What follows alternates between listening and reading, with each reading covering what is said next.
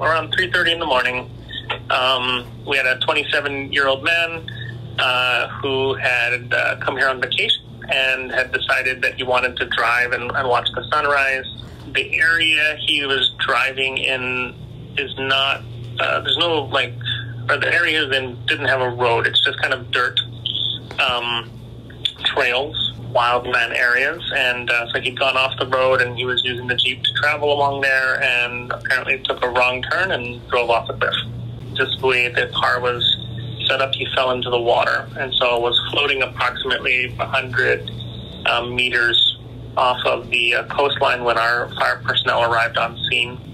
Essentially, he had some minor cuts and some hypothermia because it was a little cold at 3 in the morning when you're all wet. Otherwise, was coached back onto the side of the cliff by our personnel until our rescue company could arrive, and then we set up some high-angle rope systems and hooked him up, and were able to extract him up the cliff.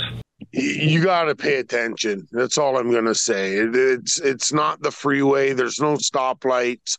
It's a very, very, very rural area.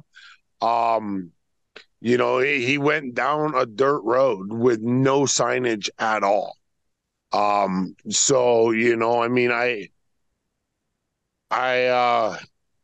see it very often where people take the wrong turns, and unfortunately, a lot of the time it's tourists. And I feel sympathy for them. They're here trying to enjoy their vacation of a lifetime, and they end up in a predicament like that because of not being familiar with their surroundings.